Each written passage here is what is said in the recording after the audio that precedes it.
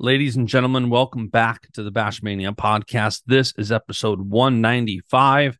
And today, Tyler Berger joins the podcast. He was originally slated to come on just after the U.S. Open.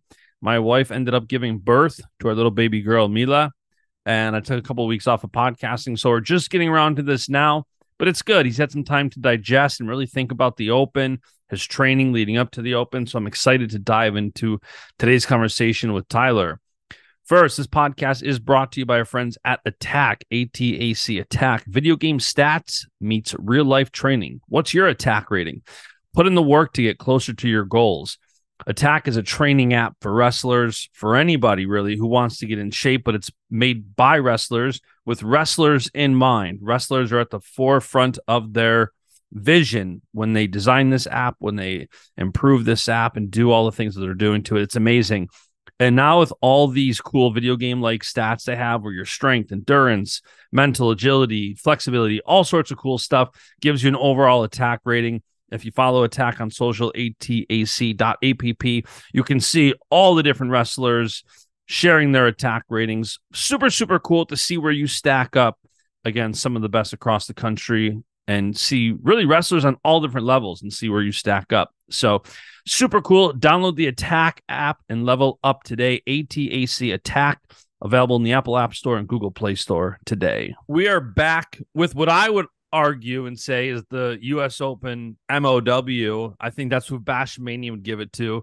Tyler Berger, also known as Pup, which I don't can you explain that one as we get started?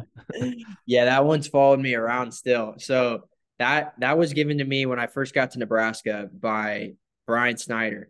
And it came because we were always competitive in the room, and I was, a firecracker right away, and I wanted to scrap. And so every now and then I could get some takedowns on the best guys, and when I'd go with Snyder, I'd get some takedowns and stuff, but then there would be days where he would still just put it on me, and he would always just end with still just a pup. And it made me so mad. It would legitimately make me mad. And I was like, dude, don't call me that. And yeah, from then on, it was like, as soon as I showed any emotion towards it, it was like, oh, then it sticks. There's nothing worse than being in a wrestling room and telling somebody don't do something because they're going to do it. It doesn't matter. Yeah, it's done. Every time I go to find you on Twitter, I have a temporary brain fart, forget what your handle is, and I can't type in your name. And I'm like, oh no, it's not his name, it's Pup. I haven't been on Twitter, honestly, in so long. I forget. I just went on it, and the last tweet you had was my tweet from 2021 announcing you're headed out to California. Yeah, dude, I'm not on Twitter. I've put it away. Yeah, you got some updating to do when you get back into Twitter. So, all right, let's have some fun. Let's talk about this past year alone. You've had a crazy year. There's so many great storylines and wrestlers in this sport. And with this podcast, timing, I think, is important on when I have people on. And everybody's always telling me, from the Burroughs clan to Willie, you got to have Berger on. You got to have Mom. I know, at the right time. And then you just smash through this Open, and Willie's like, I'm sending the text right now. You got to have him on. I'm like, I'm in. Then we have a baby, so things got delayed a little bit. But the U.S. Open, you had a heck of a tournament. You had Tech, I believe, and then an 11-10 win over Hidley and a 10-9 thriller over Sammy Sasso. I guess talk to me first about heading into the tournament, what you were thinking, because even as a fan, 70 kilos was one of those weights that you thought was what could happen here. And then right away, you have Pantaleo getting pinned in the first round, and it's this is wrestling. This is wrestling 101. Yeah, so going to the tournament, it was all geared towards Pantaleo. It was everything that I can do to prepare for Alec, and he was so clearly the guy to beat. That there's other guys in the weight, but I just figured Pantaleo is going to be the guy that's in the finals. Right. If I'm gonna win the U.S. Open, I'm gonna have to beat him at some point in the tournament. And so that's really all I was thinking about. And this was the first round of I'm warming up on a mat 3 mats down from where Pantaleo was wrestling, and I look up and he's on his back, and I was like, oh my gosh. And once he gets pinned, I turned to Coach Slay and I was like, Pantaleo just got pinned. And then I look back and I'm up on the mat. Like there was a quick tech in front of me. And he's like, hey, you got to focus, like go wrestle. And so I wrestle and I get off the mat. And it was just kind of like Slay and even Jordan had come up to me like, did you see it? And it was like, hey, we got to focus on today. And obviously Hidlay was a big threat. So there was still I still had to be focused and get to the finals. And it was just like, it was crazy. I mean, everything that I had been thinking about as far as preparing for Pantaleo was out the window now. Cause now it was like, we're full steam ahead, and whoever comes out on that side, then let's get ready to rock tomorrow night. Yeah, it's crazy too, because we'll talk about Zain in a little bit, but I'm sure, like, I've had wrestlers tell me that they almost don't like when that happens because they know there's going to be the critics. Oh, well, if so-and-so didn't get pinned earlier, well, this didn't happen. It's like, first of all, it's outside of your control, but you get a lot of these people that say all these things, and I feel like it builds the chip even stronger. It's just like with what happened with Spencer going down at NCAAs. Like Pat Glory wanted Spencer in the finals. Doesn't take away from him winning, but he wants it. So I'm imagining for you, that's got to just ignite it further with the match heading up for Zain. Yeah. I mean, I also, it's like I wanted Pantaleo. There's that matchup. I've only beat the guy one time. He's beat me like 15,000 times. So like, I want to be able to beat that guy, but also it's not that bad to not have to wrestle Pantaleo at the US Open. Like, there's still that. Like, I'm not going to be like, I'm so angry that I didn't have to wrestle Pantaleo. Like, hey, man, that stuff happens and you got to wrestle the guy in front of you. Yeah. And speaking of wrestling the guys in front of you, the Hidlay match was a thriller. And then the Sammy Sasso match, it's funny. I did at the PRTC RTC card, I did interviews after the matches, and I'll probably never do it again. I did it because I can't say no to the PRTC guys. They asked me, I said, I'm there, but it's very hard. But I do like watching them and getting some substance for the show. Like once you've had time to get your emotions, adrenaline, everything back in order, and then let's revisit that. And like that 7-second drill that you mentioned, like we do that all the time. Who would have thought that's how you're going to win a US Open championship? How long did that take to settle in? Like, holy crap, we actually won because of, obviously the whole weekend, a lot of wrestling, but like that final moment came down to literally something specific, you drill. Yeah. I mean, it's so unreal. I mean, the moment, like I've told people, like I can't even remember the feeling, any sensation around me of like even celebrating. I don't even remember being in that moment, but I've watched it, and it's like I'm watching somebody else do that, and it's so crazy. And, obviously everything's geared towards Zain right now and making the world team. And, I don't know. I think if I make this world team and I continue to press on of being a world champ, it could reflect all the way back to the US Open of, well, he had 7 seconds of not being there, and it's just kind of like, man, it's a real blessing. And yeah, crazy how God was working in that moment of the whole training camp, training for that moment. And then it comes up, and then having seen success in that moment when like all odds say that you're not getting that takedown. Cause I didn't need just a push out either. That's another thing that he could have just ran out of bounds and he would have been fine. The fact that I needed a 2-point and got it was just unreal. Still doesn't seem real. It's funny too, because like from a marketing and branding standpoint, which I always seem to like have that hat on as I'm looking things, as soon as you won, I'm like, okay, there's the reaction of the weekend. And I'm like texting Rotundo, like, please tell me you got every angle possible of that, because it was amazing. And you could see the raw emotion. And I'm curious for you, like you just said, things now you can kind of trace back to it. I'm imagining when that happens, the confidence level, very much like Gable winning the Olympics, like something like that happens at the very end. And it's like, dang, you can do that. That's not just something cliche to drill. That's not just something to improve conditioning. It's something very practical. How does that now change your confidence levels moving forward? Yeah, I mean, I think just so yeah, with that match, I don't look on that match really and see a lot of wins. Like I think that was a tough match for me where I go back and I watch the film and it's a lot of not so great things. And then there's this one moment that is like, hey, listen, even when things aren't going your way, maybe you're not feeling the best throughout the match, and still being able to dig down deep and rely on the things that we trained on, all these like tough moments that I'm putting myself through where necessarily, I don't know if they're paying off or not, but I'm hoping they are. And you're putting in these investments, and then all of a sudden they pay off, and you're like, all right, Right. Yep. it's working. And so, and there was a tough moment just recently this last week of training, and Slay was just telling me like, hey, these are moments you got to push through. And I just remember like it was one of those moments of being angry with your coach for how tired you are. And Yeah. I remember I was laying on my back and I was like, I trust you. And it goes back all the way to, US Open. It's like, we're doing these things. I'm questioning it. Like, why are we doing it? But, I'm putting my faith in my training partners and my coaches. And then knowing that I can dig down and go get it is big. Slay's a very humble, great guy, so he wouldn't do this. But what a "I told you so" moment for him! Like Oh, when I know. you have know. everybody drilling something and then it happens. It's awesome. Oh, yeah.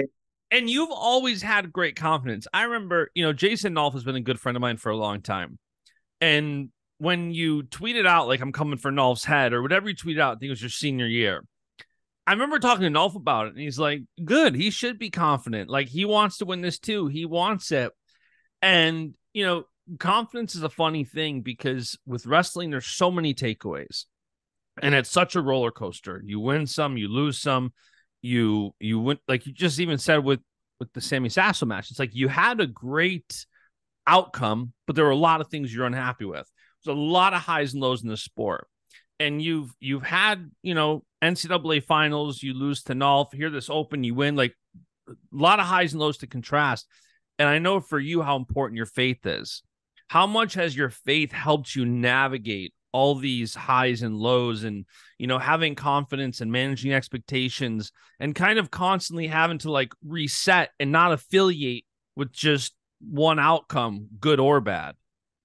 Yeah. I mean, I've had a roller coaster just with my faith in general, and with wrestling, like this relationship of faith and wrestling and trying to figure out how do I navigate it.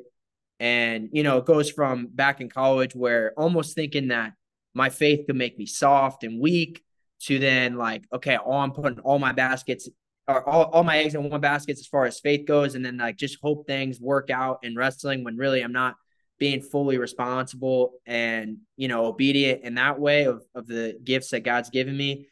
And, then all of a sudden now I'm like, I feel like I'm finally maturing to a point where I'm getting to where I can see it as God's blessing of, I'm not hurt, and he's given me a desire and a passion and a warrior mentality that I'm going to use, and I'm going to be obedient to, okay, he's given me the energy to wake up today and be disciplined and have the self-control and go and spend that energy that he's given me. And it's more of this open hand of, okay, the results I'm going to leave up to the Lord. And that was the coolest thing for me at the Open, where it's like I did really feel like I was in the best place spiritually going into that tournament, where I didn't know what was going to happen, and I wasn't telling myself you're going to be the US Open champ no matter what. Like I understood things can get crazy. You could go out there and you could get thrown to your back and pinned first round. Like that happens. Yep. And but just understanding that if anything crazy were to happen, that this is a way that God's going to teach you something. You don't want it to happen, obviously, and I'm praying for victory. But either way, I'm gonna look to the Lord to teach me something in that moment. And yeah, in the heroic fashion that it happened, where I won, I literally isolated myself after I won, put my hood up, and I just sat down, and I was just like, oh my gosh, like Lord, this was crazy. I didn't expect it to be like this. Yep. Just like so thankful. Yeah, and one verse you shared right after, one thing that I've gotten to habit, shout out Dave Tomaso, I think he's the greatest pastor, one of the greatest humans I know. He when I got saved years ago, one thing that he always encouraged was read a proverb every single day, kind of start your devotions, to start your reading. There's 31 proverbs, you can read one every day. So on the 21st of every month, I read the verse 31, get the horse ready for battle and victory belongs to the Lord. So I'm very familiar with that, reading that at least 12 times a year, every single month. What does that verse mean to you in particular? You mentioned it. It's always funny, like interviews right after the matches can be tough because you haven't even caught your breath yet. You haven't even focused. The adrenaline's rushing. And a lot of times, like wrestlers are getting better. I remember talking to David Carr about this. Like he knew going into NCAAs, win or lose. Aaron Brooks, same thing. Like, I want to use my platform to glory God. And you kind of know some things. But when you have that level of adrenaline you had, you can tell it wasn't something you really like prepared to say. It just came out. It's what was in your heart. Talk to me about what that verse means to you. Yeah. So, and this is kind of, so going into this whole year, I went to several overseas tournaments and fly all the way to Croatia, go 1-1, lose in a fashion that I'm not used to losing in, having a lead, blow it at the end, can't muster enough energy to go get another point, lose a match to a guy that I thought I was better than. 5 weeks later, fly to Egypt, and I go 0-1, had a crazy match where I'm winning, and I give up the lead with 8 seconds left, lose the match. I wrestle 6 minutes, and I'm just like super frustrated with how everything's going. I'm really disciplined. My weight cut's great. I feel like I'm doing a lot of extra work, going to these practices, killing myself, coming back, recovering hard, going to sleep early, sacrificing with food and, time I could be spending with my wife and all these different things. And I just don't see these things paying out. And this training camp getting ready for the US Open, I just felt like it was a sense of God kind of stripping away my pride and my selfishness. And so, yeah, when I ran across that verse, it was like, I feel like this is my verse for this whole training camp. So I just kept reading it and meditating on it. And, I do the things that I can control. Like I go to sleep on time. I'm eating great. I'm recovering well. Sauna, cold pool, outside, like all these, like, people make fun of me for the stuff that I'm doing. And it seems like, dude, you don't have to be doing all those things all the time. And to me, I'm like, I'm giving myself the best chance I can possibly have to go out there and with the realization that, hey, you could go out there, you get laced up and your dream's over. And hey, better luck next year at the Olympic trials kind of deal. And it's like, man, this is a huge moment. And I can either hold on to it so tightly and just try to force my way into it. And, a lot of the times I've done that in the past with college of like, I need to win a national title and thinking like those things are I'm going to make it in some way. And those are going to satisfy me. And having that verse just kind of was like, okay, whatever happens, the Lord's good either way. And ultimately, I know I'm not created to just win wrestling matches. And so my goal is to always make the Lord known and know him more. And so that doesn't really line up with wins in a wrestling match. And like, I hope I win, and I'm going to prepare to win. And I think the platform that he's given me has been able to reach more people because of it. But wins on a wrestling match aren't what I'm most worried about. So that was like the coolest thing. I had full training camp to kind of really settle into that, and then, saw fruit from it. Yeah, it's almost like somebody I know, hopefully probably listening, started a podcast called Greater Gold that hopefully we get some episodes going again. So it's funny because the juxtaposition of even in the short term, when a thing I reference all the time is that God often sends his denials for our request for silver wrapped in gold. And it's like some things like going all the way to Egypt to wrestle 6 minutes, lose and come home. Maybe without that, you don't win the Open, but you're not thinking on the flight home from Egypt, oh, it's all good, I'm winning the Open in a couple months. So like, this was just the setup. Like, it's crazy how just having that faith and trust can kind of in the future, like you said, it's not always about wins and losses, but in life and business and whatever, you're going to have those aspects of defeat and failure and loss. And then you take them a little bit more in stride when you've gone through things where like, well, yeah, but that one time I took a big loss in Egypt, then won the Open. So it's pretty cool to see that. PRTC, I think it was about a year ago now, you headed out there, and the the jumps you've made, just winning the US Open now, you're more active on the senior level. How has this move helped you, in your opinion? I mean, it's given me opportunities that I don't think I would have in other places. I've been able to travel overseas 3 times. I've never wrestled in an international tournament before I moved to the PRTC, and right away, me and Joey McKenna were training for a tournament in Kazakhstan, all getting prepared by Joey. Joey's the one that reached out to these coaches who knew coaches who set up this whole trip, and nobody was like doing it for him, where no coach was doing it for him. USA Wrestling wasn't doing it for him. It was Joey making these connections, and just having guys like that in the room where they're really active in their progression to be a world champ is huge because I don't know a lot of these things. Like I haven't been on the senior level doing well, and so I just kind of show up in the wrestling room and train. But these guys are active. They've been on the senior level for a while. They've had success. They know that they have the connections, and they're in the room working hard every day.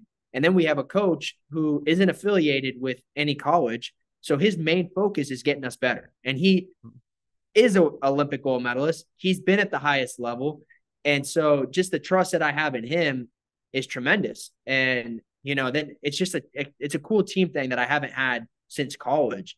And it just feels different on the senior level where we're not training to win national titles. We're training to be a world champ, Olympic champs. And it just, like I don't want to be left behind. Yeah. And I think, there's a reason I had specifically said like more active on the senior level, because not every single person training is going to win a world championship, going to win an Olympic championship. But some of these trials and tribulations and adversity and just wrestling and dealing with it are huge. And it's awesome. I know you put a post up not too long about how like it's so awesome, or maybe it was in your post speech after the Open, like talking about how cool it is to just be able to focus on wrestling. You're getting paid to train and compete in a sport you love. And you're not just doing it in a garage, which there's a lot of wrestlers who do it for love of the sport, and they would. But, it was cool watching the Open and seeing Burroughs and Slay, 2 Olympic champs, in your corner. Yeah. And you don't see that too often. Maybe Varner and Cal, like, can't think of too many Olympic champ duos in a corner. What does that do for you? Like mid-match, whether it's halfway through on a step out and you're going back to the middle and you're looking over and you're seeing those 2. And I know for me, like dealing with Burroughs, for example, and Slay, like we've built websites for them, we've done stuff for them, and them having confidence is a fun thing. Like them being grateful. For you, what has that been like to look over and see their confidence, to see their just see them being there for you? Yeah, I mean they're coaching me in a way. It was just so cool to have JB in the corner like that. I've been telling him he's incredible in the corner. Like it's a very like confident and also not like super in your face. He's not agitated. Like he's just very calm, but like to the point. And I remember in the headlight match, towards the end, he ran me out of bounds with an underhook towards the end. And JB was, he wasn't even in the corner. He was like off to the side. It's all, Berger, stay in the center. Like an angry, like, you're better than that. And I just remember hearing that and like, dude, I'm not going to let this guy down. I got to stay in the middle. And, but yeah, I thought about that too. After the finals, I'm like, I look over and I have 2 Olympic gold medalists in my corner. And they're not only coaching me, but I can tell when they're looking at me, when they're telling me things, they believe that I can do it.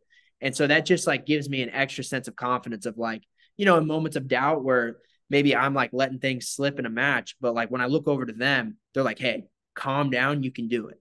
And that's just been super cool to have. And Slay's been like that every day in practice too. Like that's not just something that happens in a tournament.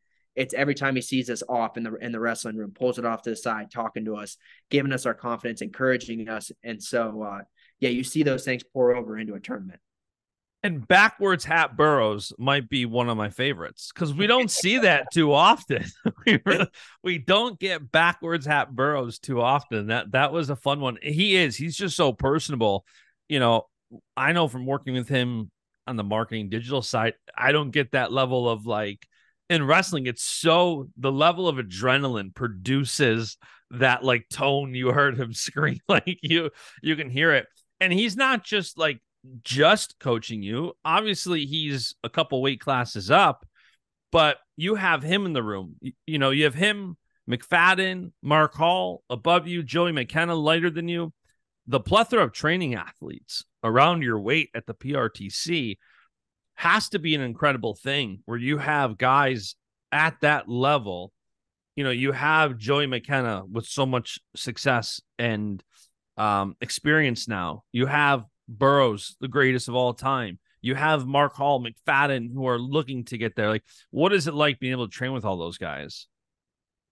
Yeah, I mean, you hit it on the head where having a not just partners in the room, but elite guys where all our entire RTC is either already on the national team or wrestling to be on the national team at Final X. Like, yeah.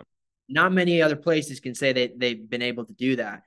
And yeah, so I have the experience of Joey, where Joey is one of the best wrestlers in as far as like technicality, and like his ability to move is unbelievable, unmatched by it. There's only a few other guys that I've ever felt where I'm like, that guy's an incredible wrestler. Right. You know, Joey's one of those guys. And then we have like Dave and JB, Mark. I've only been able to wrestle with them a few times, but they all bring different aspects of things, all have different styles. And then also there is this, the culture is one of our values is serve others. And that's huge. I've seen it where whether they lose, having a tough time at home, whatever it is, it's just, we're always looking to get each other's back, encourage each other. And that's just as important as the wrestling side of things. Like we're meeting outside of the room, not because we have to, because we want to. We're doing Bible studies together. We're, you know, catching up on the weekend, whatever it is. And yeah, I remember even Dave after he lost at the US Open, he was just so happy for me and Joey to be in the finals and encouraging us and excited to be like, I can't wait to watch you guys wrestle tomorrow. And like whatever we needed, he was there. And it was just like, wow, this is so much bigger than just winning wrestling matches. And I really do feel at home here. And I should, now that he's a PRTC guy, dude, Doug Zapp, who has a work ethic of a workhorse. Kevin is always sharing their battles between getting there earlier and putting work in. And just being around other people, sometimes it's not even about their success. It's just about their work ethic. I have friends who haven't had the best of luck, and I've had friends on the opposite end of the spectrum. And the thing for me that's more contagious is the work ethic and what they bring to the table every day. And you've got guys putting in the work on every level, from, what Kevin does as director of operations, like his passion. I don't know if there's another Twitter account or person that is that vocal and adamant. He's back in 2018 tweeting about 2025 or 2024 NCAAs in Philly and what he'll do different. And, to have that kind of energy, excitement for you too, only focusing on wrestling. There's a lot of people who either want to wrestle and coach, or maybe wrestle and run a business, whatever it might be. For you, what was the decision to really just, I want to focus on wrestling and getting better and nothing else right now? Yeah, so right out of college, had the opportunity to jump on staff at Nebraska, and I was there for 2 years. One of them was the crazy COVID year. So, but it was just I loved coaching and I had a great time doing it, but it was when the competition started ramping back up after everything was opening up, and I was losing. And like, I kind of lose my mind a little bit. Like I'm not, yeah. I don't like losing at all. And so when I do lose, I kind of go back to the drawing board and be like, hey, we're going to figure this out, because I don't want to be losing wrestling matches. Right. And I was splitting time too much, where I really enjoyed when I'm in the room and I'm helping these guys and I'm seeing them have success, and maybe even something that I thought that I had a piece of, and seeing them do it out there and it translated out on the mat. And that was really cool, really rewarding.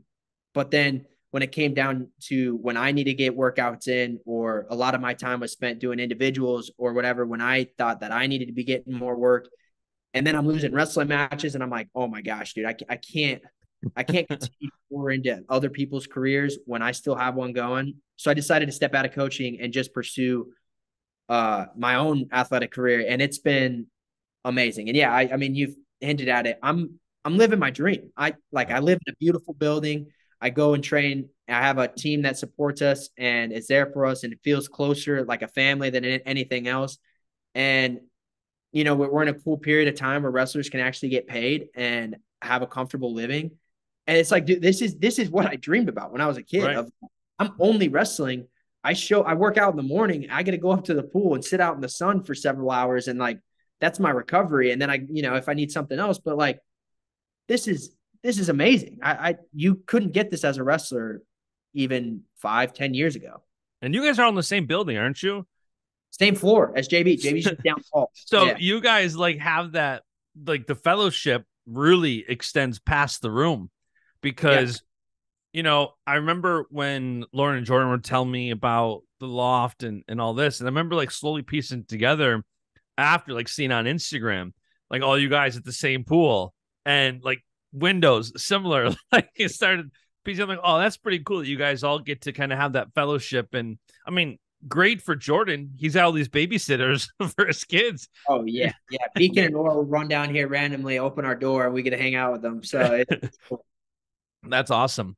So one of the things that I love about the US Open now being a Final X qualifier is wrestling finals are some of the best matches you'll ever see.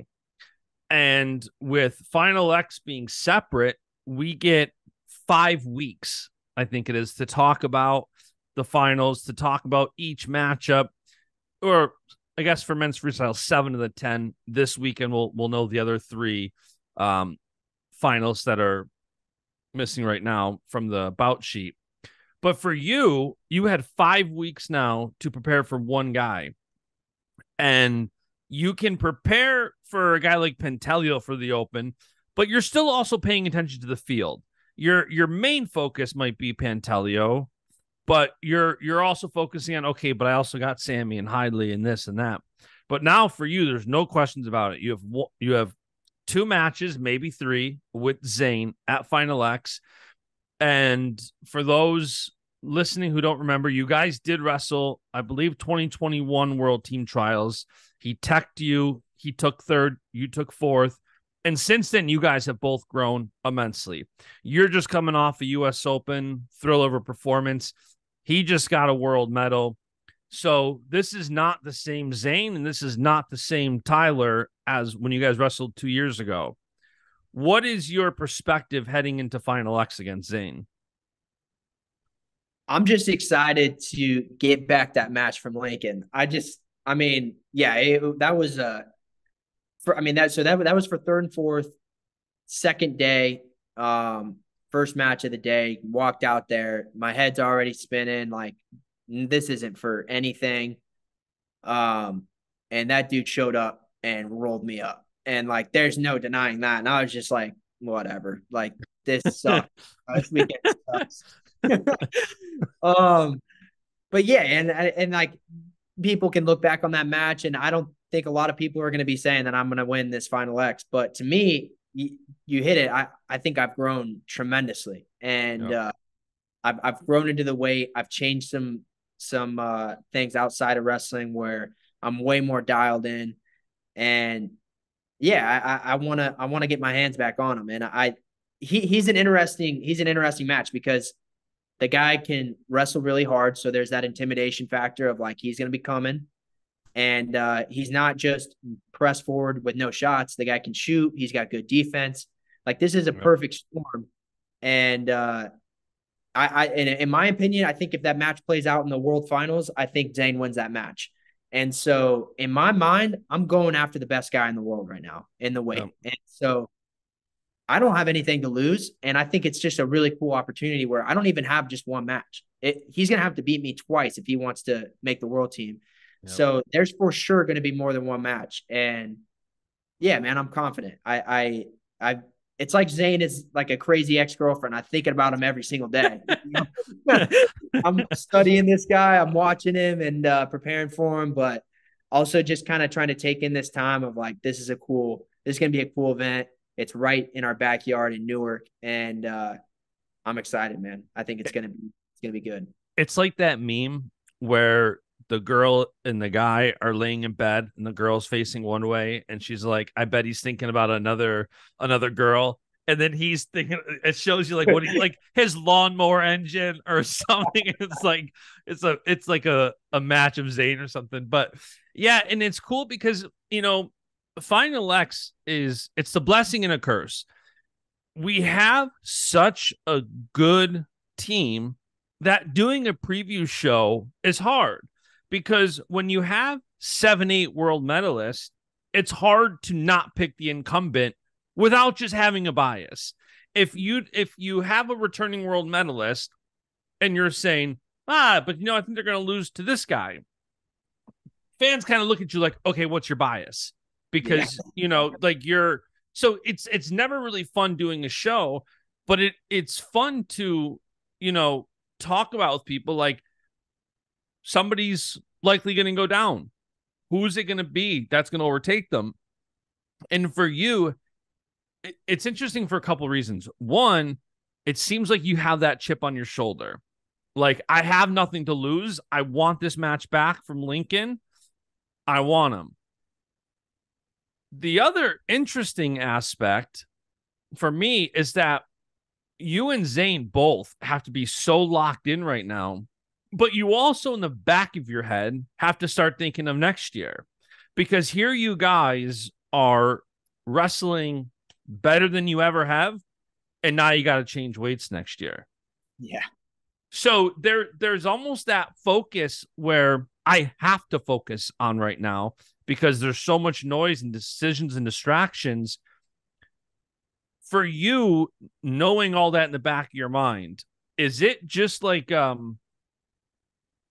if you win, if you win, you go to the World Championships. If you lose, you start preparing for 2024. Have you given any thought to that process as far as like 2024 is obviously lingering? And if there's a casual fan listening, normally in non-Olympic years, there's 10 weight classes at the World Championships. At the Olympics, there's only 6. Tyler and Zain are at 70. Olympics next year are 65 and 74. Have you started to give that any kind of thought? Oh, for sure. Yeah, it's impossible to not be thinking about the Olympic year. But then again, it almost adds that much more incentive to make this team at 70, where I want to make this team and win a world championship. That's a goal of being a world champ in and of itself. Yeah. But also, I make the team and I go medal at the world championships, and I'm sitting out in the semis already at 74 kilos. So that's a huge advantage where I don't have to go through all these guys that have been at the weight, that are cutting down hard, that are huge, where it's going to kind of give me a break from, going through guys that are good and, flip a coin of who wins on what day. And so I just think it's just that much more of an incentive of make the world team, go medal, and then I get to have a big break when it comes down to the Olympic trials at 74, and it kind of give me some more time to adjust to the weight, and where I don't have this stress of like I got to go through the trial process, all that crazy stuff that happens, and I can just kind of relax and fill in. I'm assuming you couldn't make 65 if you wanted to, right? At this point? No. I mean, you don't look like you have an ounce of body fat on you. So I couldn't anticipate going down is likely at all. But does anything change your mind? Like, are you just dead set on 74? Yeah, I have to. Yeah. I mean, I'm obviously 70 is like my perfect weight. Like I'm the leanest, I'm the fastest that I can possibly be. It pushes me mentally where I got to put everything into my diet to make sure that I'm dialed in come match day. And then I just couldn't get down. Maybe if it was day before, I'd think about it, but I mean, well, that's every wrestler, right? We just think about, you think that if you cut more weight, you're going to be better, but I don't think that's an advantage for my style and what I do. The first thing that's going to go is speed and quickness. And so that's just not going to help me. And it's funny because at 70, I'd say that you, Zain, Pantaleo are all perfect 70 kilo guys. Perfect. Yeah. Like 70 kilos is all three of you guys where you perform best. So maybe can we just compromise and get like 8 weights? That's what I'm saying. That's what I'm Let's saying. just compromise and get 8. I think 70 is arguably the weight that suffers the most. Maybe 79, maybe, but it's just 70 kilos, man. That's tough. All right, only a couple more things. I'm gonna let you go. A lot of wrestlers have kinesiology degrees, study of body movement. It basically means I just want to be an athlete. Dude, I was gonna say you're using big words right now. You gotta dumb it down for me. So listen, the only reason I know that word, kinesiology, is because you go watch a wrestling duel meet, go watch Nebraska Penn State, and you're gonna have all of these guys, which says their degree, kinesiology. Eventually you Google it and you say, what the hell does this mean? Study of body movement. You went to school for psychology, which I love. I've told my wife, like, if I hit the lottery, I didn't need money, and I can go back to go to school. I never went to school. Go to school and get a degree in something. I love psychology. I don't know if you know who Dr. Jordan Peterson is.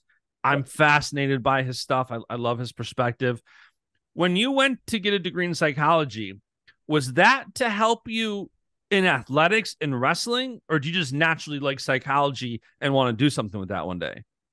So, I mean, I have an interesting kind of track through college. So I started as nutrition exercise, and I had this beginning chemistry class so first of all, I wasn't the best student in college. I mean, I was pretty much a meatball of not going to class, not doing a lot.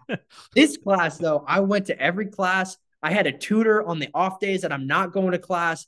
I did all the homework that I could, and I had an F so bad where even if I aced the final, I couldn't show up. I wouldn't be able to pass the class. I had to go to Snyder and be like, dude, we're taking an F on this. Like, there's no shot.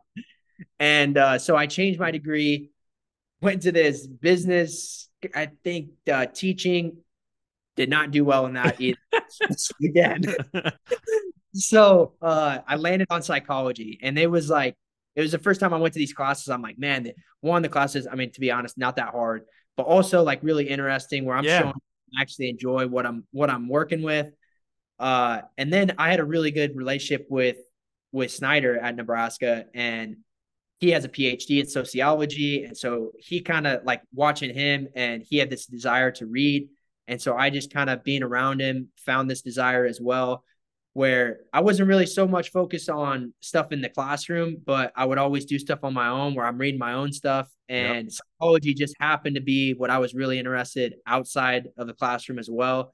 And yeah, I've really enjoyed the mental side of things. And yeah, all the stuff that you've seen of me in college with the tweets and the all the crazy stuff is like, it's all like the mind stuff. And I've continued that outside of the sport. I do have this huge desire to learn, and I read very often. And I think it helps me kind of gain some perspective when I'm actually going out there on the mat. I love it. And one of the last things I'll bring up, you haven't updated your Twitter bio, and it has the same thing, all gas. Your Instagram, you reference it all the time. What does it mean to you? Explain for people who maybe they're newer to Tyler Berger and they see this constantly. Hashtag all gas emoji. You've had it for a while now. Yeah, I look at that. It's like it's just this motto of it. This isn't just a wrestling thing. Like, I'm not just trying to do these things for an end goal. Once I retire, that my life is just going to be, breezing by. It's just this lifestyle of I'm constantly getting better. I'm always putting the foot on the gas, and I'm going to make myself suffer in every way that I know how, so I can get this growth out of me. And I have this tangible thing right now with my career where I can see the results.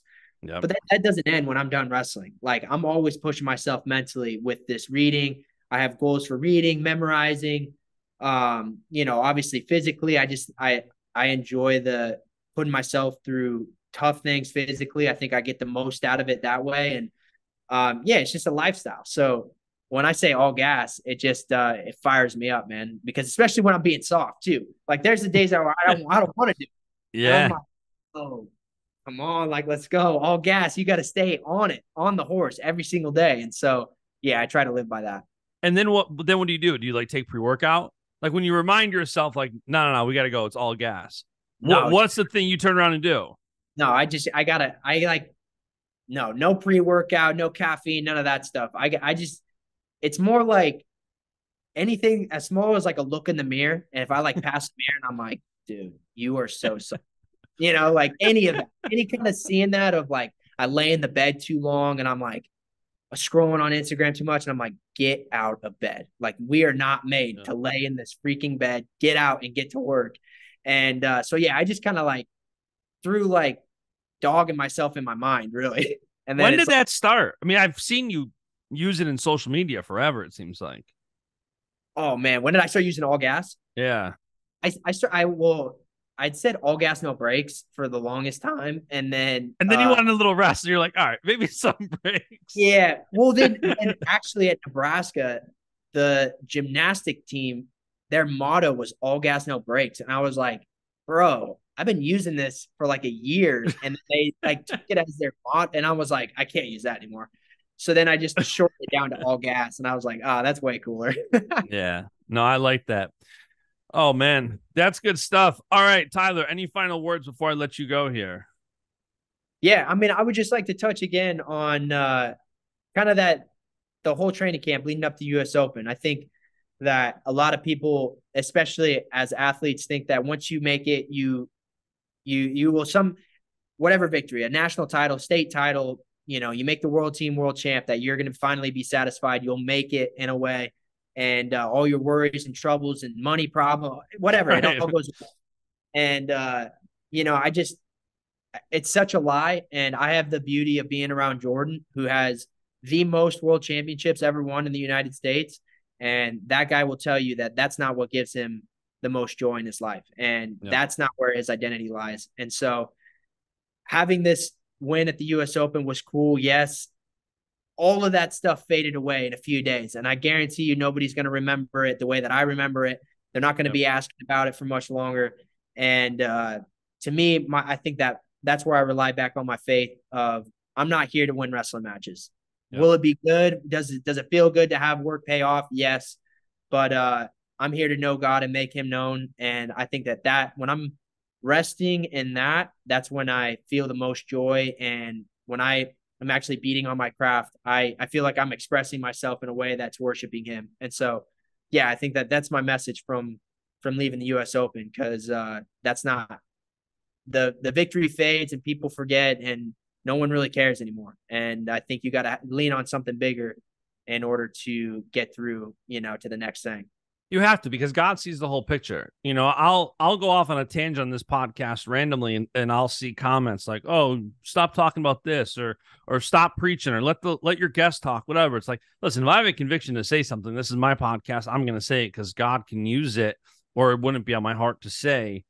Absolutely. So it's definitely crucial when you see the whole picture, or when God sees the whole picture. And like you said, it's funny because sometimes I see these things on Twitter where it's like, show your most iconic celebration that you remember.